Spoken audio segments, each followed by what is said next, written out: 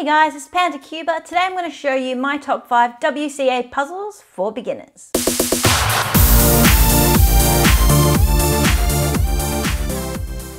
So I just registered for my next competition in February and I noticed that quite a few people aren't doing more than one event.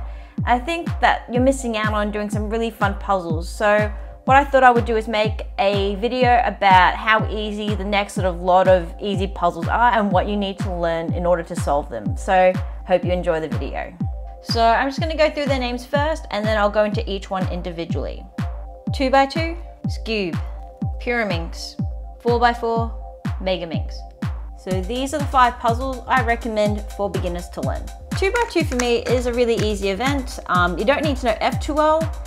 You can solve it like a 3x3. So how do you solve it? Essentially, you do what you do on a 3x3. And you want to make a white bottom. You then look at the top. If you know to look OLL, there are new ways to recognize the cases. For example, this is, I think, the equivalent of SKEW. You do the alg you'd normally do for that. And then you want to do a corner switching PLL.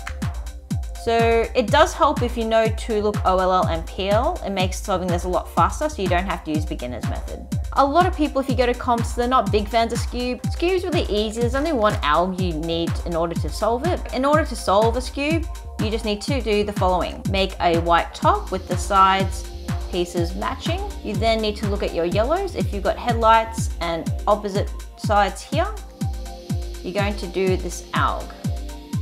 Thumb down, push with your 2 fingers, pull up with your thumb, pull across, put the yellow on the back, put your 4 sides on top, that alg, where you go.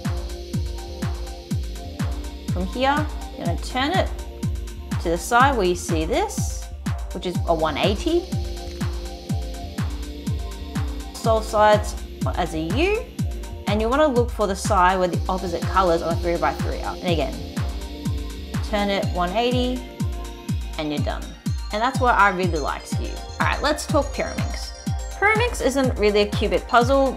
The tips rotate. If you're a beginner, one of the first things I'd probably do is just realign your tips so that they match the colors around them. Then what you want to do is you want to make a whole layer the same color. And then you can see here, I have 3 edge pieces that don't match. You rotate until one of them matches the sides around them. And then there's like a algorithm you do to solve that. And then a final alg is really easy. Basically up, across, down, across, up, across, down, across. And you see they still don't match. One more time. And they all match.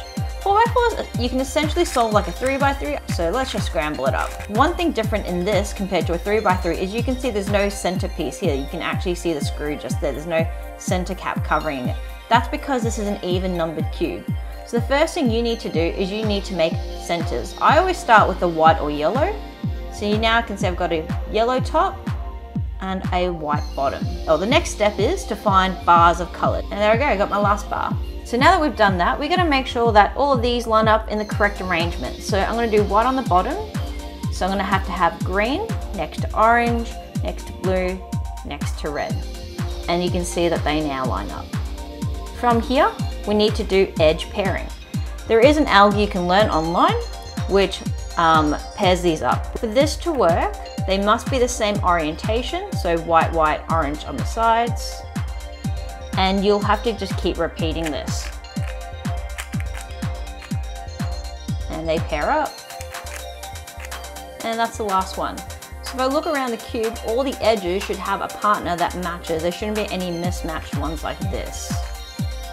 So the next step is basically like solving a 3x3.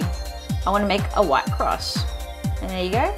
Got my white cross with the centers matching just like on a 3x3. This is a step now. If you know F2L, you could do F2L to solve this.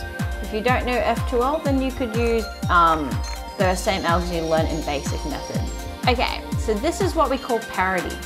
It's where you don't get a dot, a hook, or a line or a cross. You can see that normally this should be flipped. So you won't recognize this as an OLL case if you know OLL. So you need to learn a parity alg. The one I know is terrible. And if you've done it right, you should have an OLL case that you recognize. yellow top, and if you know full parallel, and you can solve it. There is another algorithm you can learn, which helps you if you have this scenario, which sometimes you do get in the case. So 4x4 is really fun in that sense, and I really do enjoy it as a cube. So my last recommendation is to learn Megaminx. It is basically a dodecahedron, which basically means it's got a pentagon 12 times around it. It's really similar to a 3x3, so I'm just going to scramble this up and show you what I mean. Okay, that looks nice and scrambled. You need to know F2L and about 4 algs in order to solve this puzzle. So very much like a 3x3, your first step is to make a white cross. So white cross. The next step is F2L. You want to insert these pieces. You line the pair up, and then you insert the pair. So now that you've done this side, you want to insert these edge pieces here and here.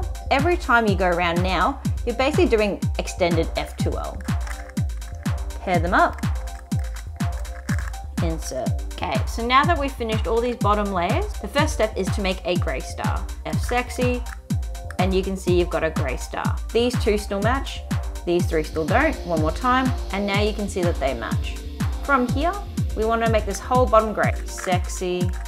And you can now see we have a grey bottom. Just realign it so that your centers match. Now that we've done that, we're going to make sure now that each of these corners matches, and you've solved your Megaminx. So this looks complicated, but if you know how to solve a 3x3, you can solve this guy too. So those are just my recommendations for new puzzles that you can learn to solve if you know how to solve a 3x3. If you have any other suggestions, don't forget to put them in the comment section down below. In the description, I'll also pop links to how I learned to solve these, and I'll also pop links to daily puzzles and these particular cubes and their prices. Thank you so much for watching, guys. I'll see you in the next video. Make sure you check out my Instagram, Panda_Quber, and subscribe to get notified when new videos come out. Thanks for stopping by. Stay safe.